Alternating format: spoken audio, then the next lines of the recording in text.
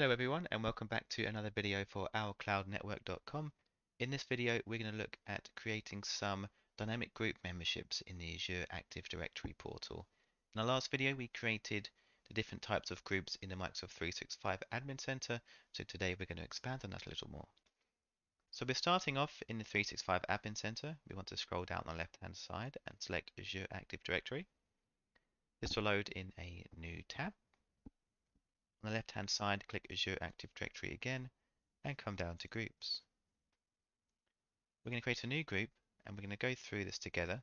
So our group type is security. Now in this portal you can create either security groups or Microsoft 365 admin groups. You cannot create mail groups in here such as distribution groups and mail enabled security groups. So our group name is going to be called UK IT Admins. We're going to leave our group description blank. There's this option here to be able to assign Azure AD roles. We're going to set this to no. Now if we set this to yes, we can't create our dynamic group rules. Now what this does, it's not like how a security group works. So with a security group, the members of that group will have access to the resource that you apply it to. With Azure AD roles, it's the other way around. So you can say any members of the UK IT admin groups will get assigned a particular role in the Azure AD portal. For example, you could want all the users in the UK IT admins group to become the user administrator in the Azure portal.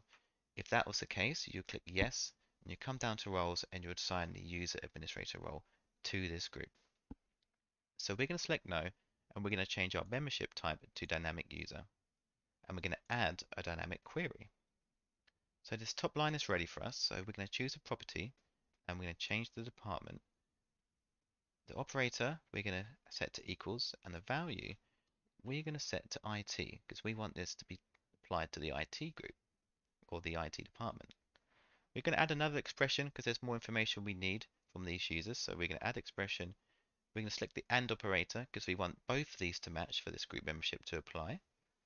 We're going to change the property to,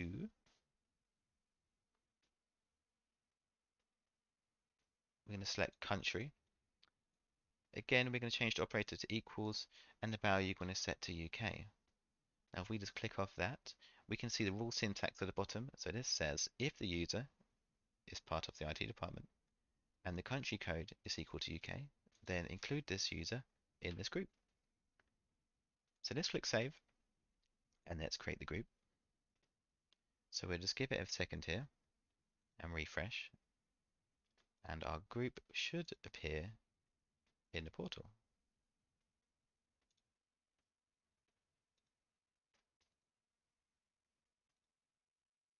There we have it.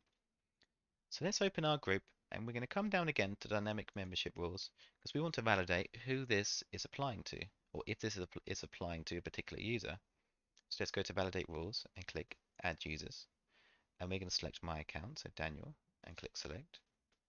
So we can see currently this this rule does not apply to this user. So we're going to see why. Now we can see that the first part of the rule applies, so the member is part of the UK IT department, but it's not have the UK country code under the country tag on their account. So we can click OK, and we're going to go and find out why and make the relevant change. So we can go to users, go to Daniel, edit Daniel, and come down to country or region. So we're going to select UK, and we're going to click save. So now we can go back to our groups, find the group, go to dynamic membership rules, go to validate, add users, Daniel, and select. So we can still say it's still not applying. So let's go back and work out why.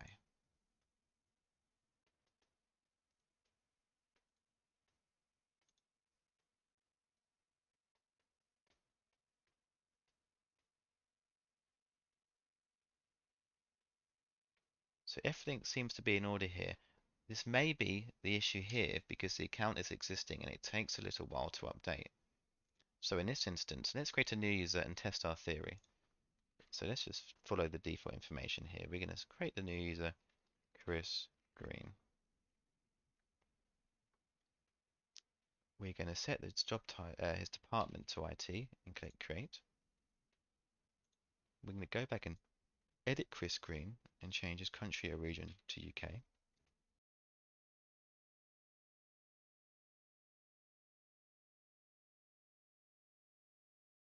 The user, and let's go back to our groups. We can do the same thing. We're going to validate the dynamic membership rules with Chris's user account. Let's go Chris and go select. So now we can see that Chris's details is valid. He is part of the UK country code and part of the IT department. Now this proves a couple of things. Creating new users, the membership rules will apply straight away. Now with existing users, making changes, the group memberships will only sync every 24 hours, which is a bit of a caveat. So you will have to wait if you have an existing user and you make an existing change.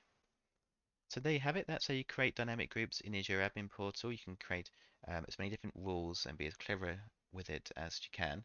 If you like this video, make sure you like and subscribe. Leave any comments below with queries. I'll always try and help out. And make sure you head over to our blog, owlcloudnetwork.com.